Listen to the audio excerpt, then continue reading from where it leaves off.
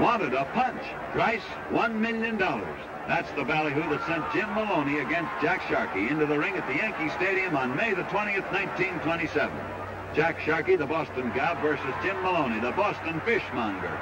A grudge fight and a feud that bristles with action whenever these two meet, in the ring or out of it.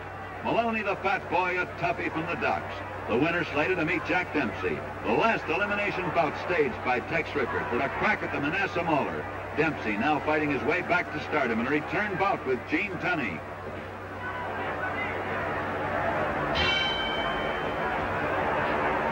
They come out fighting. Sharkey confident of victory. Maloney equally confident and determined to outslug his hated rival. Sharkey crouching lands 1, 2, 3 terrific blows to the head. And Maloney is down. He's back on his feet though in a flash. Sharkey sees him coming. And the battle resumes with all the intensity for which these two are famous.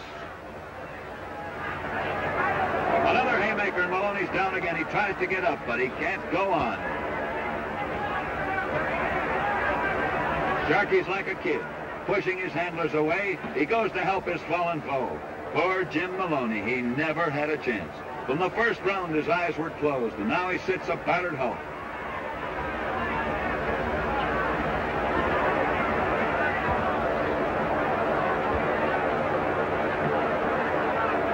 Sharkey, the winner, jubilantly happy.